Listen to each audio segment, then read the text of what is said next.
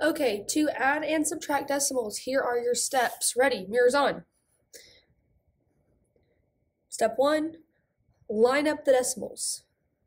Step 2, fill in the zeros. Step 3, solve the problem. And step 4, bring down the zero. So again, step 1, line up the decimals. Step 2, fill in the zeros. Step 3, solve the problem. And step 4, bring down the decimal. Step 1, line up decimals. Step 2, fill in the zeros. Step 3, solve the problem. Step 4, bring down the decimal. 1, line them up. 2, fill in the zeros. 3, solve the problem. 4, bring down the decimal.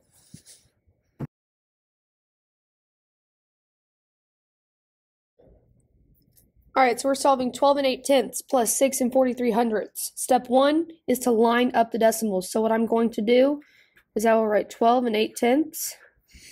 Then I line up the decimal right here.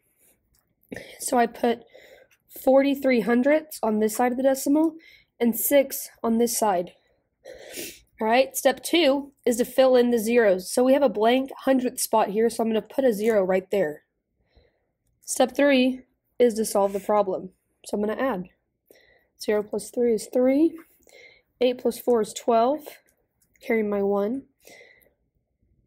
6 plus 2 is 8, plus 1 is 9. 1 plus nothing is 1.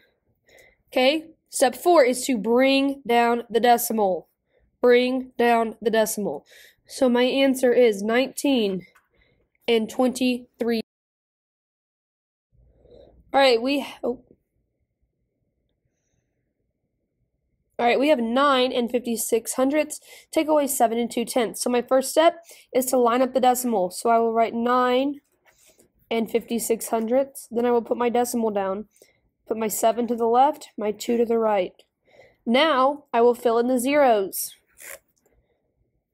Now I can solve the problem. 6 minus 0 is 6. 5 minus 2 is 3. 9 minus 7 is 2.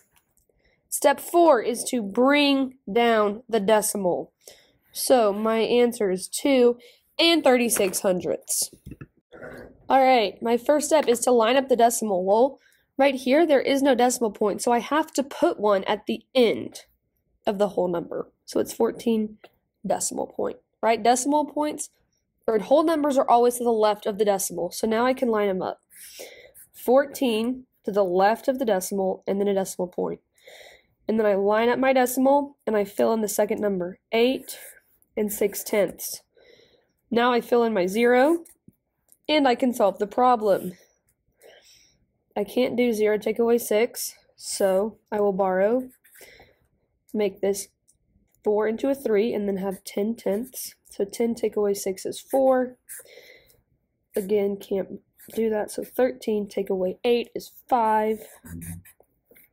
And my final step is to bring down the decimal. So my answer is 5 and 4/10.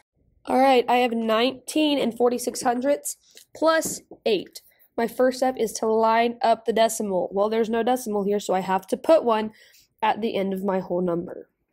Now I can line them up.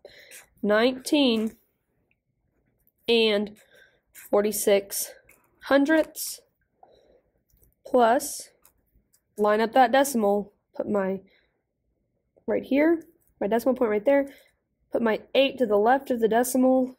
Now I can fill in the zeros. And now I can solve the problem. 9 plus 8 is 17, carry my 1, there's 27. My final step is to bring down the decimal. So my answer is 27 and 46/100.